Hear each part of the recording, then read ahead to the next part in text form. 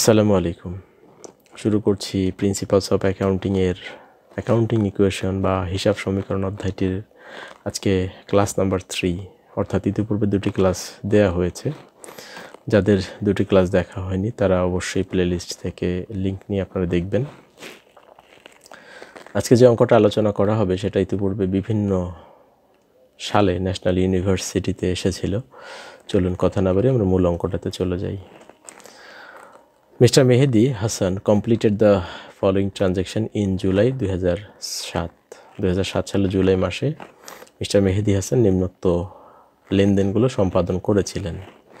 প্রথম লাইন, জুলাই মাসের 1 তারিখে the honour sold his personal investment for টাকা 1,50,000 and brought in as capital টাকা 1 লাখ। আমাদের প্রথম কাজ হচ্ছে অঙ্কটা রিডিং পড়ে কয়টা সম্পদ আছে কয়টা দায় আছে তা বের করা, কয়টা সম্পদের নাম আছে এবং কয়টা দায়ের নাম আছে। তো আমরা প্রথম লাইনটা পড়লাম যে মালিকের একটা পার্সোনাল ইনভেস্টমেন্ট ছিল যেটি বাজারে 1,50,000 টাকা সেল করেছিল,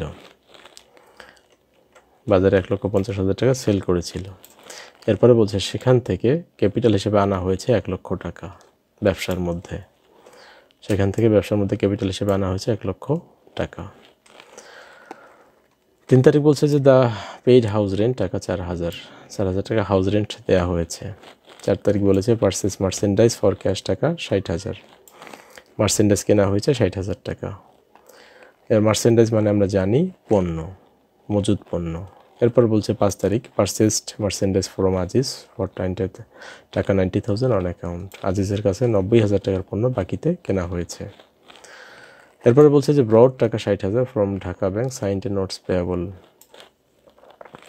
ঢাকা ব্যাংক থেকে 60,000 টাকা ধার করা হয়েছে এবং একটা নোটস পেয়াবল স্বাক্ষর করা হয়েছে। এরপরে বলছে যে সোল্ড মার্চেন্ডাইজ ফর ক্যাশ টাকা 75,000, মার্চেন্ডাইজ বিক্রি করা হয়েছে 75,000 টাকা, যার ব্যয় ছিল 60,000 টাকা, কস্ট প্রাইস মানে কেনা দাম ছিল। 20 তারিখ বলেছে সোল্ড মার্চেন্ডাইজ টু ইমরান টাকা 1 লাখ এবং কস্ট প্রাইস বলছে 80,000 টাকা, অর্থাৎ কেনা দাম ছিল 80,000 টাকা। 25 তারিখ বলেছে যে return merchandise sold on July 20 তারিখে যে পণ্য আমরা সেল করলাম, অর্থাৎ এই 20 তারিখের লাইনটার, সেখান থেকে 5,000 টাকা মূল্যে পণ্য রিটার্ন এসেছে, যার কেনা দাম 4,000 টাকা। 30 তারিখ বলেছে পেমেন্ট রিসিভ অন অ্যাকাউন্ট টাকা 50,000, বকেয়া টাকা প্রাপ্তি 50,000 টাকা। এরপর 31 তারিখ বলেছে আমাদের সামনে যে অ্যাডভার্টাইজিং বিল পেইড ফর টাকা 5,000, অ্যাডভার্টাইজিং এক্সপেন্স দেওয়া হয়েছে 5,000 টাকা। আমাদের ইনস্ট্রাকশন বা নির্দেশনা করণীয় হচ্ছে show the effect of the transaction on the accounting equation, হিসাব সমীকরণে লেনদেনের প্রভাব দেখাও। এরপরে বলছে প্রুভ দ্য ইকুয়েশনটা প্রুভ করো। এই তো এ হচ্ছে আমাদের অঙ্কটি। আমরা অঙ্কটা রিডিং করলাম, সেই সাথে আপনাদের অঙ্কটা খাতায় তুলে নেওয়ার জন্য বলা হলো। খাতায় তুলে অঙ্ক সমাধান করলে আপনি নিশ্চিত বুঝবেন। এবার আমরা যাব এর সমাধানে। প্রথমে আমাদের যে কাজটা করতে হবে সেটা হচ্ছে, যেহেতু ব্যক্তির নাম আমরা দেখেছি যে in the books of mister Mehedi Hasan, mister মেহেদির বইয়ে আমরা এখানে বলেছি যে effect of transaction on the accounting equation, অর্থাৎ হিসাব সমীকরণে লেনদেনের প্রভাব আলোচনা করছি। আমরা অঙ্কটাতে কয়টা সম্পদ আছে সেটা একটু দেখে নেওয়া দরকার। প্রথমে যদি বলি যে 1.5 লক্ষ টাকার পার্সোনাল ইনভেস্টমেন্ট সেল করা হয়েছে, সেখান থেকে ক্যাপিটাল হিসেবে আসছে 1 লক্ষ টাকা, এটা একটা সম্পদ ক্যাশ। মার্চেন্ডাইজ একটা সম্পদ হবে, কারণ হচ্ছে যেহেতু কস্ট প্রাইস অঙ্কে আলাদা করে বলে দেয়া আছে, সুতরাং এটা মজুদ পণ্য একটা অ্যাসেট হবে। এরপর বাকিতে পণ্য সেল করলে আমরা জানি অ্যাকাউন্টস রিসিভেবল ডেবিট হয়ে যায়, তাহলে মোট অ্যাসেট পেয়ে গেলাম আমরা 3টা। লায়াবিলিটিস কয়টা পাচ্ছি? লায়াবিলিটিস পাচ্ছি যেহেতু বাকিতে পণ্য ক্রয় করা হয়েছে, এখানে অ্যাকাউন্টস পেয়েবল আছে এবং ব্যাংক থেকে টাকা ধার নেওয়া হয়েছে, যার পরিবর্তে নোটস পেয়েবল স্বাক্ষর করা আছে, তাহলে দায়ের নাম 2টা। এছাড়াও আমরা পেয়ে যাব ক্যাপিটাল একটা, তাহলে মোট দায় পাশে কলাম হবে 3টা, রিমার্ক সহ 4টা, এবং অ্যাসেট পাশে 3টা অ্যাসেট রয়েছে, ক্যাশ একটা, মার্চেন্ডাইজ একটা এবং অ্যাকাউন্টস রিসিভেবল একটা, তাহলে অ্যাসেটও 3টা।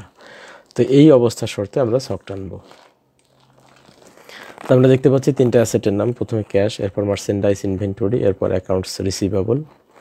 একইভাবে লায়াবিলিটিস প্লাস অনার্স ইকুইটিতে লায়াবিলিটিস 2টা আছে, একটা অ্যাকাউন্টস পেয়েবলের এবং একটা নোটস পেয়েবলের, আর একটা ঘর আছে ক্যাপিটালের জন্য। এছাড়া বাম দিকে থাকবে তারিখ এবং ডান দিকে থাকবে রিমার্কস। এ হচ্ছে আমাদের মোটামুটি একটা ছক। আমরা এই ছক প্রস্তুত করার পর প্রথম কাজ আমাদের একটা করে লেনদেন আপনি দেখবেন, সেটা সমাধান করবেন। প্রথম লাইন দেখেন যে মালিক, বিজনেসের মালিক, the owner sold his personal investment for টাকা 1,50,000। মালিকের একটা ব্যক্তিগত বিনিয়োগ ছিল, সে বিনিয়োগটা হতে পারে সঞ্চয়পত্র, হতে পারে ধরেন যে প্রাইস বন্ড বা আদার্স কোথাও বিনিয়োগ করেছিল 1.5 লাখ টাকা, সেই বিনিয়োগটা বাজারে সেল করে ফেলেছে 1,50,000 এবং ব্যবসার মধ্যে মূলধন হিসেবে নিয়ে আসছে 1 লক্ষ টাকা। মালিকের পার্সোনাল যা কিছুই বিক্রি করে না কেন সেটা ব্যবসার মধ্যে ইম্প্যাক্ট ফেলবে না, ইম্প্যাক্ট ফেলবে এর মধ্য থেকে কত টাকা বিজনেসের মধ্যে নিয়ে আসছে 1 লাখ টাকা। তাহলে আপনার প্রথম জাবেদা হবে ক্যাশ ডেবিট ক্যাপিটাল ক্রেডিট এই 1 লক্ষ টাকা। তাহলে ক্যাশ ডেবিট মানে ক্যাশের ঘরে আপনি লিখবেন, ক্যাশের ঘর আমাদের অ্যাসেট হিসেবে আছে, ক্যাশের ঘরে আমরা 1 লাখ টাকা লিখে নিলাম। আর ক্যাপিটাল ক্রেডিট, ক্যাপিটালের ঘরে 1 লাখ টাকা লিখে নিলাম এবং পাশে রিমার্কসের ঘরে আমরা দিয়ে দেবো ইনভেস্টমেন্ট। এখানে একটা কথা বলে রাখি, আমরা জানি অ্যাসেট যদি ডেবিট হয়, তাহলে অ্যাসেটে প্লাস করতে হয়। আমরা জানি অ্যাসেট ডেবিট হলে অ্যাসেটে প্লাস করতে হয়। লায়াবিলিটি যদি ক্রেডিট পাওয়া যায় তাহলে সেটাকে যোগ করতে হয়, বাকি ক্ষেত্রে বিয়োগ। অ্যাসেট যদি ক্রেডিট বোঝায় তাহলে বিয়োগ হয়ে যাবে। তা যেহেতু cash debit capital credit July মাসের 1 তারিখের ঘটনা, আমরা ক্যাশের ঘরে 1 লাখ টাকা প্লাস দিয়েছি, ক্যাপিটাল ক্রেডিট ক্যাপিটালে 1 লাখ টাকা প্লাস দিয়েছি। এরপরে কাজ নাম্বার 2, এখানে 3 তারিখ বলেছে পেইড হাউস রেন্ট টাকা 4,000 টাকা হাউস রেন্ট দেয়া হয়েছে। তাহলে জাবেদা কী হবে? আমরা জানি জাবেদা হাউস রেন্ট এক্সপেন্স ডেবিট হবে আর ক্যাশ টাকা ক্রেডিট হবে। House rent expense debit, cash credit 3 তারিখ। 3 তারিখে আপনি লক্ষ্য করেন, 3 তারিখে এখানে জুলাই 3 দিয়ে দিলাম আমরা। হাউস রেন্ট এক্সপেন্স, এই যেখানে হাউস রেন্ট এক্সপেন্স, এটা ক্যাপিটালে বাদ যাবে, যে কোনো ব্যয় ক্যাপিটাল থেকে বাদ হয়। তাহলে ক্যাপিটাল থেকে আমরা হাউস রেন্ট এক্সপেন্সটা বাদ দিয়ে দিয়েছি, পাশাপাশি ক্যাশ যেহেতু ক্রেডিট এজন্য ক্যাশ থেকেও বাদ দিয়েছি। আমি আবার বলি, যে কোনো ব্যয় ক্যাপিটাল থেকে বাদ হবে, যে কোনো আয় ক্যাপিটালে যোগ হবে, যে কোনো মুনাফা ক্যাপিটালে যোগ হবে। আর ক্যাশ সম্পদ ডেবিট হলে সম্পদে যোগ করতে হবে, সম্পদ ক্রেডিট হলে সম্পদ থেকে বাদ দিয়ে দিতে হবে। তাহলে এটা যেহেতু রেন্ট এক্সপেন্স ডেবিট ছিল, ক্যাশ ক্রেডিট ছিল, রেন্ট এক্সপেন্স ডেবিট জন্য রেন্ট থেকে ক্যাপিটাল থেকে মাইনাস, এবং ক্যাশ যেহেতু ক্রেডিট এজন্য ক্যাশ থেকেও মাইনাস। এরপর 4 তারিখ বলেছে যে পারচেস মার্চেন্ডাইজ ফর ক্যাশ টাকা 60,000। এটা জাবেদা আমরা কি জানি, এটা জার্নাল জানি, মার্চেন্ডাইজ ইনভেন্টরি ডেবিট আর cash credit. Merchandise inventory debit, cash credit. যেহেতু এটা মজুদ পণ্যের ব্যবসা, যেহেতু এটা একটা মজুদ পণ্যের ব্যবসা, আপনি কি দেখে চিনবেন? এই যে পণ্য বিক্রয় করার সময় ব্র্যাকেটে কস্ট প্রাইস বলা থাকবে, এর জন্য মজুদ পণ্য একটা কলাম আমাদের খুলতে হচ্ছে। তাহলে মার্চেন্ডাইজ ইনভেন্টরি ডেবিট যেটা একটা অ্যাসেট এবং ক্যাশ ক্রেডিট, আমরা 4 তারিখ দেখলাম merchandise inventory debit cash credit 60,000 টাকা। 4 তারিখে আমরা এসেছি, 4 তারিখ এখানে লিখে দিলাম জুলাই 4। মার্চেন্ডাইজ ইনভেন্টরি ডেবিট, যেহেতু আমাদের মার্চেন্ডাইজ ইনভেন্টরি সম্পদের নাম, ক্যাশ একটা সম্পদের নাম, তাহলে মার্চেন্ডাইজ ইনভেন্টরি 60,000 টাকা কেনা হয়েছে, মার্চেন্ডাইজ ডেবিট, ডেবিট মানে যোগ, ক্যাশ ক্রেডিট ক্যাশের ঘর থেকে বিয়োগ। তার মানে একটা অ্যাসেট ডেবিট বোঝাচ্ছে এটা প্লাস, আর একটা অ্যাসেট ক্রেডিট বোঝাচ্ছে ওটা মাইনাস। এরপর 5 তারিখ বলেছে পারচেস মার্চেন্ডাইজ ফ্রম আজিজ 90,000 টাকা অন অ্যাকাউন্ট। আজিজের কাছ থেকে 90,000 টাকার পণ্য বাকিতে কেনা হয়েছে 5 তারিখ। তাহলে এটা বাকিতে, আমরা জানি এটা জাবেদা হবে মার্চেন্ডাইজ ইনভেন্টরি ডেবিট আর অ্যাকাউন্টস পেয়েবল আজিজ ক্রেডিট 90,000 টাকা। Merchandise inventory debit, accounts payable Aziz credit 90,000 টাকা। ঠিক আছে, 5 তারিখ। তাহলে আমরা চলে আসলাম এখানে 5 তারিখ, প্রথমে জুলাই 5 দিয়ে দিব। মার্চেন্ডাইজ ইনভেন্টরি যেহেতু সম্পদের নাম, তাহলে 90,000 টাকার কেনা হয়েছে, মার্চেন্ডাইজ ইনভেন্টরিটিতে প্লাস করলাম। আর ক্যাশ তো দিইনি, বাকিতে রাখা আছে, বাকিতে কিনলে অ্যাকাউন্টস পেয়েবল ক্রেডিট হয়, এই জন্য অ্যাকাউন্টস পেয়েবল ক্রেডিট দিকে বসানো হলো। সম্পদ ডেবিট হলে যোগ হয়, এই জন্য যোগ আকারে লেখা হয়েছে। দায় ক্রেডিট হলে আমরা জানি দায়ের ঘরেও যোগ হয়, এই জন্য প্লাস আকারে লেখা হয়েছে। এরপরে 10 তারিখের লেনদেন। 10 তারিখ বলছে ব্রড টাকা 60,000 from Dhaka bank and signed A notes payable. Dhaka bank থেকে 60,000 টাকা ধার করা হয়েছে। আপনি লক্ষ্য করেন, ধার করলে হাতে টাকা আসে, যার জন্য ক্যাশ ডেবিট হয়। আর এই যে নোটস পেয়েবল সাইন করা আছে, এর জন্য নোটস পেয়েবল ক্রেডিট লিখতে হবে। যদি নোটস পেয়েবল কথাটা না থাকতো তাহলে আমরা ব্যাংক লোন ক্রেডিট লিখতাম। ঠিক আছে, এখন তাহলে যেহেতু নোটস পেয়েবল বলা আছে, নোটস পেয়েবল ক্রেডিট হবে। ক্যাশ হাতে আসছে, ক্যাশ ডেবিট, আর notes payable credit, cash debit, notes payable credit. আমরা চলে আসলাম সমাধানে। এখানে দেখব জুলাই 10 তারিখের ঘটনা। ক্যাশ ডেবিট ক্যাশে প্লাস হয়ে যাবে, আর notes payable credit, notes payable একটা দায়ের নাম, দায়ের ঘরে প্লাস আকারে লিখতে হবে, কারণ আমরা জানি সম্পদ ডেবিট হলে যোগ হয় আর দায়ের নাম ক্রেডিট হলে যোগ হয়ে যায়। এরপর আমরা দেখব 15 তারিখ। 15 তারিখ কী বলেছে লক্ষ্য করেন, sold merchandise for cash, merchandise বিক্রি করা হয়েছে নগদে 75,000 টাকা। তো এইটুকের জাবেদা যদি বলতে বলা হয় তাহলে আপনি বলবেন যে ক্যাশ ডেবিট আর মার্চেন্ডাইজ ইনভেন্টরি ক্রেডিট, টাকা হচ্ছে 75,000। কিন্তু যা বিক্রি করলাম তার কেনা, যে পণ্যটা সেল হয়েছে তার কেনা দাম ছিল 60,000 টাকা, মানে আমরা 60,000 টাকার পণ্যটা 75,000 টাকায় বিক্রি করেছি, তার মানে আমাদের লাভ হয়েছে 15,000 টাকা। ক্যাশ ডেবিট, ক্যাশ টাকা হাতে আসছে 75,000, মার্চেন্ডাইজ চলে গেছে আমাদের হাত থেকে 60,000 টাকার, লাভ হয়েছে 15,000। তাহলে তারিখ 15তে আমরা চলে আসলাম। এখানে বলছে যে ক্যাশ ডেবিট ক্যাশের ঘরে যোগ করে দিতে হবে 75,000, মার্চেন্ডাইজ বিক্রি করেছি আমরা, মার্চেন্ডাইজ থেকে 60,000 মাইনাস করতে হবে, হাতে টাকা পেয়েছি 75, ক্যাশে প্লাস হয়ে গেল, তাহলে লাভ কত হয়েছে? অবশ্যই প্রফিট হয়েছে, কিন্তু প্রফিট হয়েছে 15,000 টাকা। 60,000 টাকার পণ্য 75,000 টাকা নগদে বিক্রি করা হয়েছে, তার মানে লাভ হয়েছে 15,000। লাভগুলো সবসময় ক্যাপিটালের ঘরে প্লাস হয় এবং রিমার্কসের ঘরে লিখতে হবে প্রফিট ফর সেল।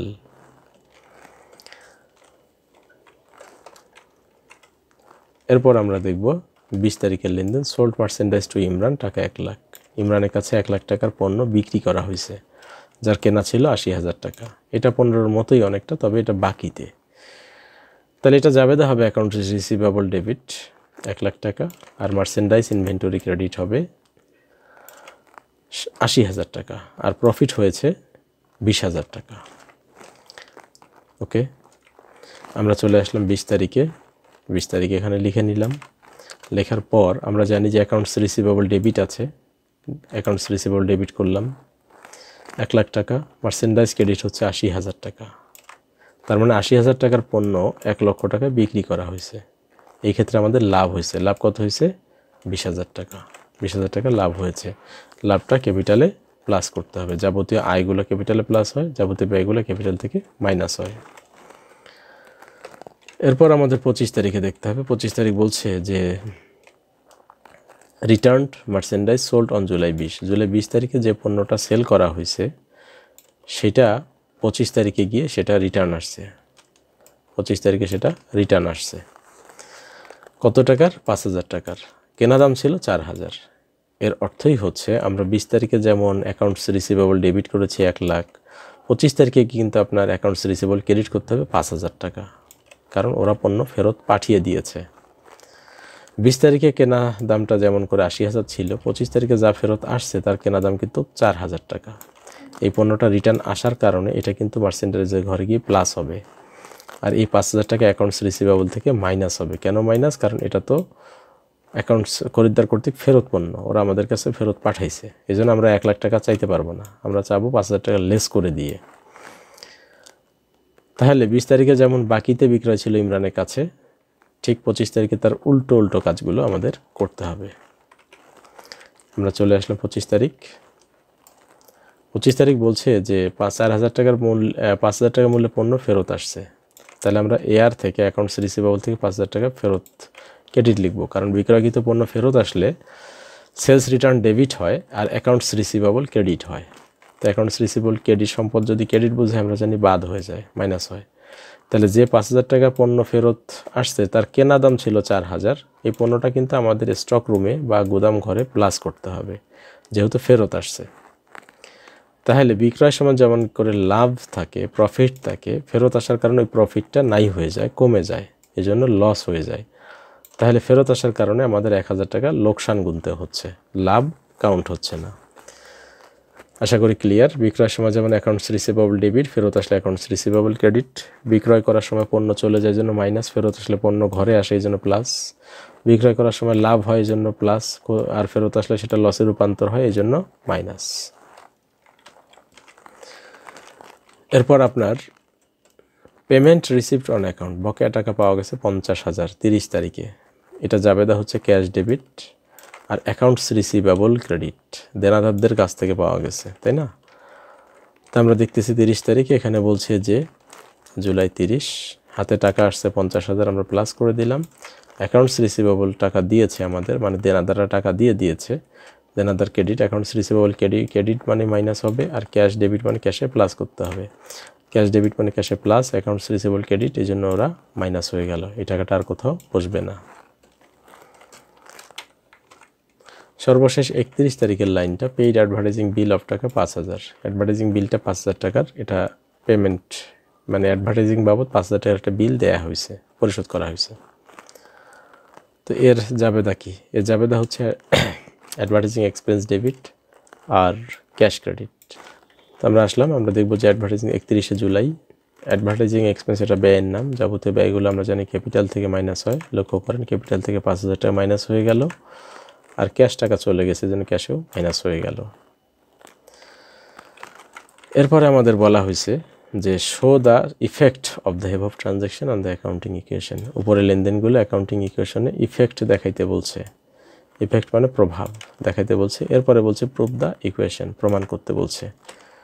তো আমরা দেখি, আমরা এই জন্য উপরে শিরোনাম দিয়ে দিয়েছি যে effect of transaction on the accounting equation, হিসাব সমীকরণে লেনদেনের প্রভাব। ঠিক আছে, আমরা অলরেডি সে তারিখ বাই তারিখ দেখে ফেলেছি। এখন আমাদের কাজ এই ক্যাশের এই ঘরটা যোগ বিয়োগ করা। যোগ বিয়োগ করলে আপনি পেয়ে যাবেন 2,16,000 টাকা। এরপরে ইনভেন্টরি মার্চেন্ডাইজ ইনভেন্টরি এই কলামটা যোগ বিয়োগ করলে আপনি পেয়ে যাবেন 14,000 টাকা। এরপরে যদি আপনি অ্যাকাউন্টস রিসিভেবলের কলামটা যোগ বিয়োগ করেন তাহলে পেয়ে যাবেন প্লাস ব্যালেন্স 45,000 টাকা। একইভাবে এই কলামটা যদি যোগ করেন তাহলে পেয়ে যাবেন 90,000 টাকা। এরপর নোটস পেয়েবল যদি যোগ করেন তাহলে পেয়ে যাবেন 60,000 টাকা। এরপরে ক্যাপিটাল এটা যদি যোগ বিয়োগ করেন তাহলে পেয়ে যাবেন 1,25,000 টাকা। এরপর আমরা জানি যে অ্যাসেট মোটমাট 3টা আছে, অ্যাসেট মোটমাট 3টা আছে। কোন 3টা? এইখানে দেখেন অ্যাসেট মোটমাট 3টা আছে। এই 3টাকে অ্যাসেটকে যদি যোগ করেন তাহলে পেয়ে যাবেন 2,75,000 টাকা। একইভাবে লায়াবিলিটিস আছে 2টা এবং অনার্স ইকুইটি আছে 1টা। তো এই দুটোকে যদি আপনি যোগ করেন তাহলে পেয়ে যাবেন 2,75,000 টাকা। তার জন্য বলা হয় অ্যাসেট সমান সমান লায়াবিলিটিস প্লাস অনার্স ইকুইটি। এই জন্য সমতা চিহ্ন আমরা দিয়ে দিয়েছি। আমাদের প্রমাণ করতে হবে, প্রুফ। আমরা জানি প্রুফ মানে প্রমাণ। আমরা জানি অ্যাকাউন্টিং ইকুয়েশন সমান সমান সূত্রটা হচ্ছে এ সমান সমান L+OE। এ মানে অ্যাসেট, অ্যাসেট কয়টা আছে দেখেন তো, অ্যাসেট আছে 3টা। এই জন্য এখানে আপনি লিখবেন অ্যাসেট সমান সমান 3টা অ্যাসেটের নাম এখানে লিখে ফেলবেন। এরপর এখানে যেহেতু বলছে যে লায়াবিলিটিস, লায়াবিলিটিস মানে কি দায়, দায়ের নাম কয়টা আছে দেখেন, accounts payable two notes payable 2টা আছে। তাহলে এই যে অ্যাকাউন্টস পেয়েবল নোটস পেয়েবল 2টা আমরা লিখে নিলাম। এরপরে আছে আমাদের সামনে অনার্স ইকুইটি। অনার্স ইকুইটি মানে মূলধন। মূলধন কলাম দেখেন একটাই আছে আমাদের সামনে, ক্যাপিটাল। এই জন্য আমরা এখানে ক্যাপিটাল টাইটেলটা দিয়ে দিয়েছি। তাহলে অ্যাসেটের নাম যেহেতু আছে, অ্যাসেটের নামগুলো বসানো হলো, লায়াবিলিটিসের নামগুলো বসানো হলো। অ্যাসেটের টাকাগুলো এই যে ক্যাশের ব্যালেন্স, ক্যাশের লাস্ট ব্যালেন্স আমরা দেখতে পাচ্ছি যে ক্যাশের লাস্ট ব্যালেন্স আছে 2,16,000। তাহলে ক্যাশের ঘরে বসে গেল 2,16,000 টাকা। মার্চেন্ডাইজের লাস্ট ব্যালেন্স আছে আমাদের সামনে 14,000। তাহলে মার্চেন্ডাইজের ব্যালেন্স বসানো হলো 14,000। ইনভেন্টরি মানে অ্যাকাউন্টস রিসিভেবলের ব্যালেন্স হচ্ছে 45,000 দেখা যাচ্ছে, এই জন্য অ্যাকাউন্টস রিসিভেবলের ব্যালেন্স আমরা 45,000 বসিয়ে দিলাম। ইকুয়াল দিয়ে অ্যাকাউন্টস পেয়েবলের ব্যালেন্স আমরা দেখতে পাচ্ছি যে এখানে 90,000 টাকা ব্যালেন্স আছে। অ্যাকাউন্টস পেয়েবল আমরা 90,000 টাকা বসিয়ে দিলাম, অ্যাকাউন্টস পেয়েবল বসিয়ে দিলাম। এরপর নোটস পেয়েবলের ব্যালেন্স দেখতে পাচ্ছি আমরা এখানে 60,000 আছে। তাহলে আমাদের এখানে নোটস পেয়েবল আছে, নোটস পেয়েবলের ব্যালেন্স আমরা 60,000 বসাইলাম। একইভাবে ক্যাপিটালের ব্যালেন্স দেখতে পাচ্ছি এখানে 1,25,000। তাহলে আমাদের ক্যাপিটালের ব্যালেন্স 1,25,000 টাকা বসিয়ে দিলাম। এরপর যদি আপনি যোগ করেন অ্যাসেট সবগুলো যদি যোগ করেন তাহলে পেয়ে যাবেন 2,75,000। একইভাবে যদি লায়াবিলিটিস প্লাস অনার্স ইকুইটিগুলো যোগ করেন তাহলে পেয়ে যাবেন 2,75,000। যেহেতু উভয় পাশ সমান আসছে তাহলে আমরা বলতে পারি এ সমান সমান L+OE। এই জিনিসটা proved. Thanks for watching this videos.